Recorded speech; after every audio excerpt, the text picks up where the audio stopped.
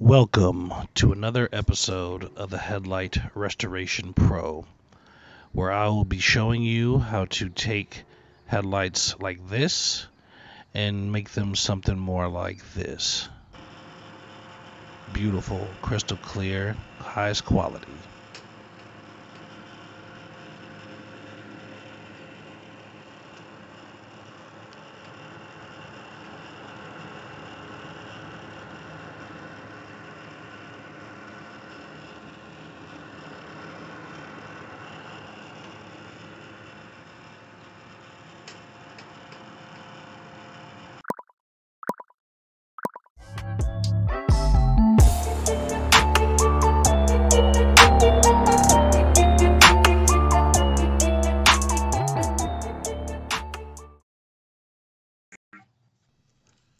Now let's get down to business. Starting off here with my P500 gold disc.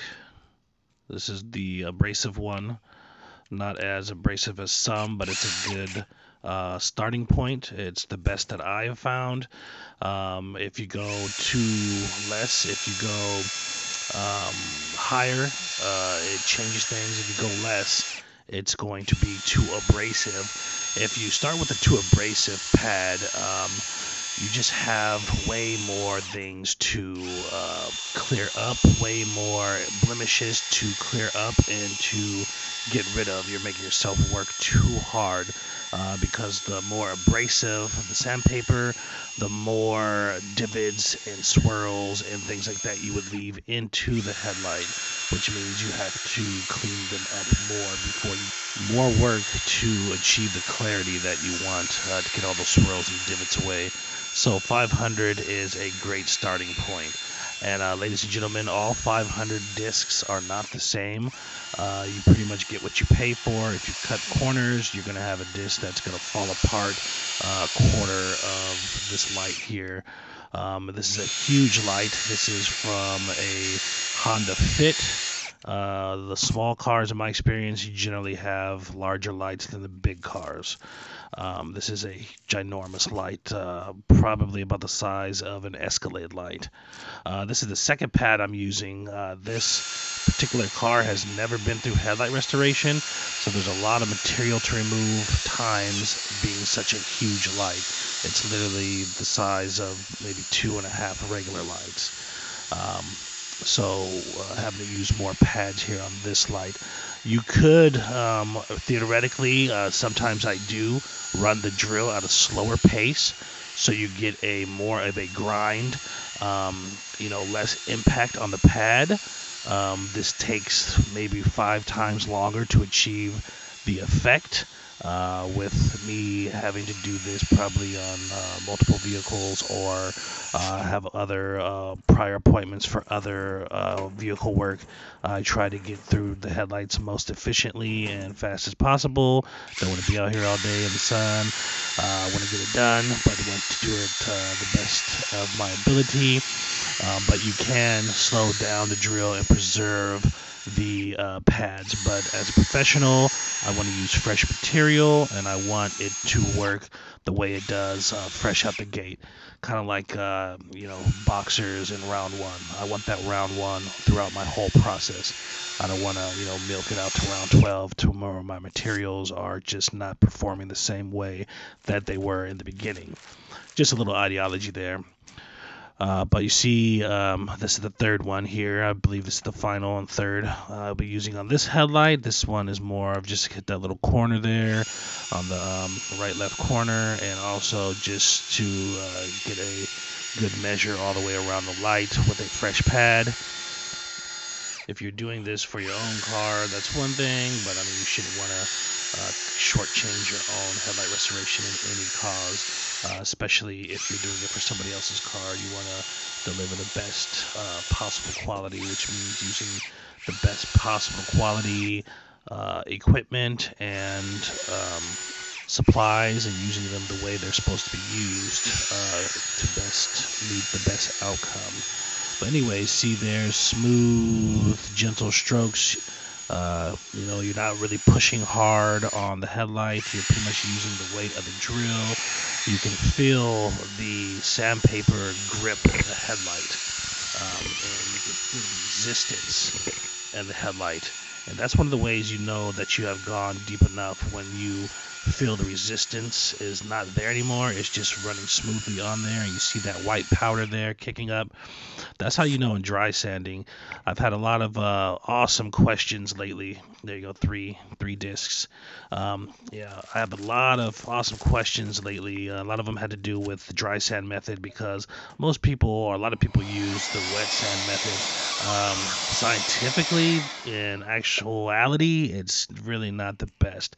It's a very light method of sanding that you do not know where you are. You don't know how deep you need to go to start with that. That is, you wouldn't know how deep you need to go. The water clouds your vision. It clouds your ability to feel the headlight, to feel how deep you've gone. So you're just sanding blindly that way. You have to clear it off and look, and then this is primarily one of the reasons why wet sanding methods don't come out as clear as dry sanding methods. That's one of the reasons, because you just don't know. If you see, you just don't know where you're at. And if you see a lot of those wet sanding videos or wet sanding methods, their inequality isn't as clear.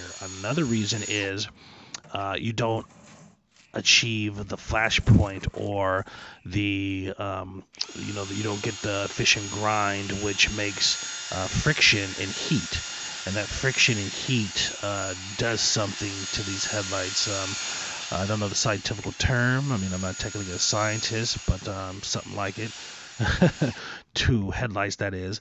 But with the sandpaper, it provides a certain amount of friction. Like if I touch the sandpaper pad here, it's hot or it's warm. Not to burn your hand, but you could tell the heat.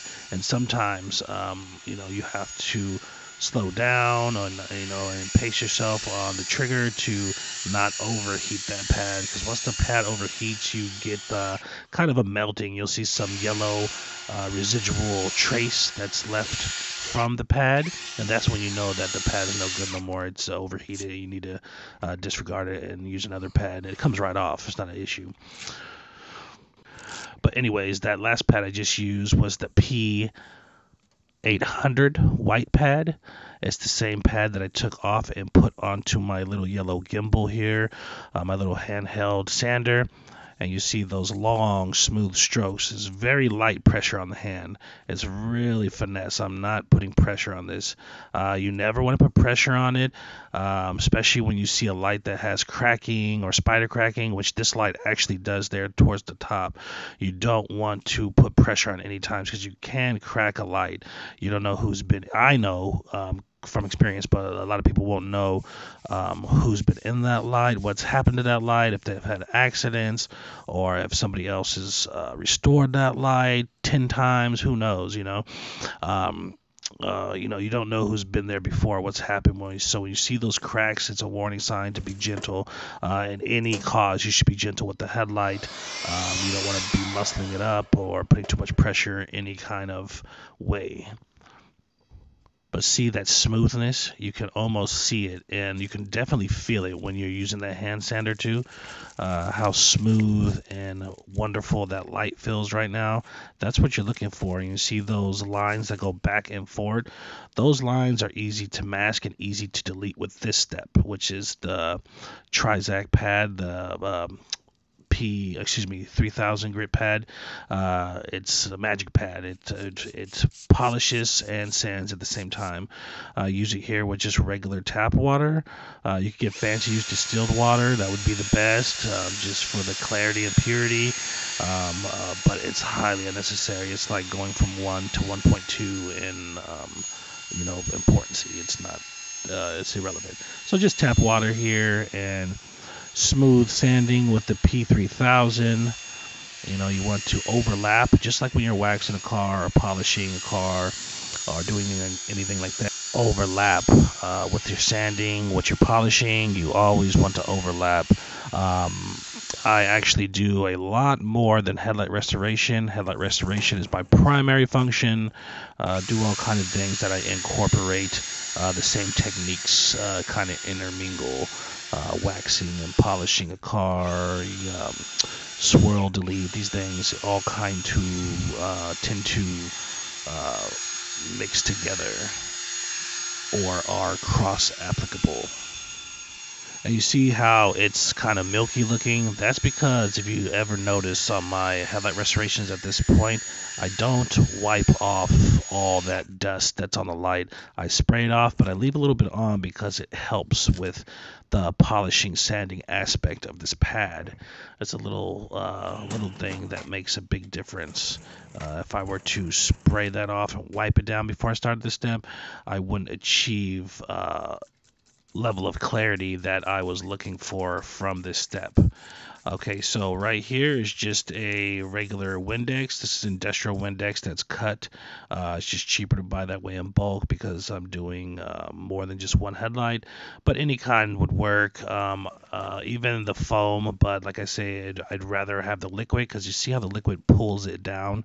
It pulls everything away from the light. The spray kind of I don't know, lifts it, should I say, which is, you're still having a lot of material when you're wiping off the light. But anyways, clean microfiber towel. Always clean microfiber towels when you get to these steps. Why? Because when you're wiping off, you don't want to wipe on grease or wipe on dust and stuff like that because you're getting close to the finish step. You want the finished product to be super sterile, super clean. As you see here, it's dehydrating from that alcohol actually that is in all Windexes or all glass cleaners. They're really alcohol based, and that's where the drying and evaporation comes from because alcohol has a higher evaporation point than just regular water or liquid. So anyways, here is my 12 volt polisher. I'm getting ready to use this here with a 3M orange finessed pad. I haven't used this one here in a couple days, and it's fairly new, so I hydrated it just now with a little bit of water, and then I damped it off so it's not soaking wet with the towel.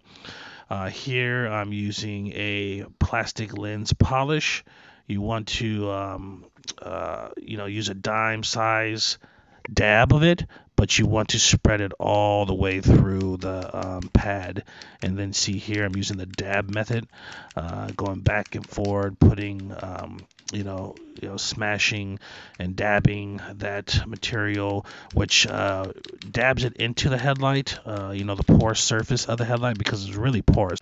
If you were to look at this headlight at this stage under a microscope, you would see that it's extremely porous. So that's what's going on here is the headlight is soaking up in those pores a little bit of this polish, which is like oil base, and it's also soaking it into the pad and just allowing it to spread evenly so when you hit it with this high RPM, it's not flinging everywhere. So the dab method is a must in my opinion. A lot of places, a lot of studies don't say anything about the dab method, but it's very important. It's also a time space to allow, once again, it to soak in both ways, to the pad and to the light. This is kind of one of the reasons why when people rub WD-40 or bug sprays or, orange juice or grapefruit on their headlight or whatever, it'll work. It'll look good for an hour or two, but once it dries up, your headlight's going to be even worse off because now it has that residual residue. So people, please do not use that on your headlight. No gimmicks, no toothpaste, nothing like that, because once that stuff physically dries and tries to evaporate, it leaves behind residue, and your headlight is just going to be worse. I've had to do people's headlights that have done this, and it's just worse. It leaves permanent damage. It's just not cool. Hire a professional or do it yourself. Watch these videos. But anyways, look at the clarity already. Partially this clarity is because of the steps that I have provided, but also this drill here, this is not a normal drill. This is a 12 volt polisher. I'm using it at speed setting 7800 RPM. So with that and the polish, it is producing a flash point, a certain level of heat. This is where the professionalism comes in. You can do this, but you got to know how to move that drill. You can't leave it in one spot. You can't hit those corners certain ways because it does get hot. There's a lot of heat I'm using here, which is providing this clarity. It's a flashpoint thing, and you got to know how to work it. And if you watch these videos, how I've been doing it, you can learn that easy. With that being said, don't be intimidated to try it that way. It's gonna be the best way you can. It's common sense. If you're just holding it in one area, for 30 seconds, 20 seconds, you're gonna burn something. But if you're constantly moving it, if you're just touching it to where you're waiting for it to turn clear, pretty much, that's fine. But if it turns clear and you're just gonna go over that spot 10 times and you're gonna sit it there for 27 seconds, of course you're trying to mess up a headlight. You gotta almost try to mess up a headlight with these methods.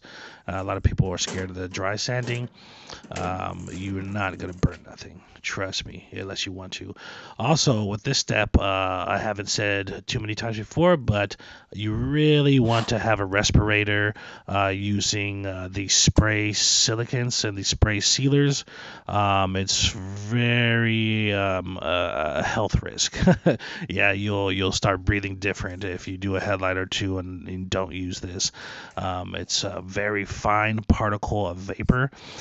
So I'm using their 3M mask with the orange, with a pink respirator, which filters out dust and vapor. This is considered vapor. The sanding is considered dust, so the pink is a good one. But this stuff is pretty volatile right now. I'm spraying it, then I turn a fan on it to blow it away. You don't want to suck this stuff in. And then once again, I'm using a UV coating, a spray can UV coating, which is superior than any kind of towelette or wipe on, any kind of bottle pour on or whatever. This particular one is, a lot of people requested to know what this particular spray is. I don't like people getting caught up in the materials and this and that, unless it's like, I don't know, maybe like a 3M type issue or whatever versus a Joe Schmo pad. Of course, you're going to go with the higher quality company. You're going to buy Nikes or you're going to buy Pro Wings. Okay, you're going to know which one is better. But anyways, this particular sealant is a meguiars spray sealant. I use other ones as well. Different ones do different things. I generally like the tip on the meguiars. I use the meguiars here on these videos because it's smaller and handheld and easier to pretty much work with on these videos. But I use other ones as well. There's literally about a dozen, if not more, different spray coatings out there. Get on the internet and check them out. Some are different prices. Some are different sizes. Big giant can, one of the ones I use. But they all pretty much are the same.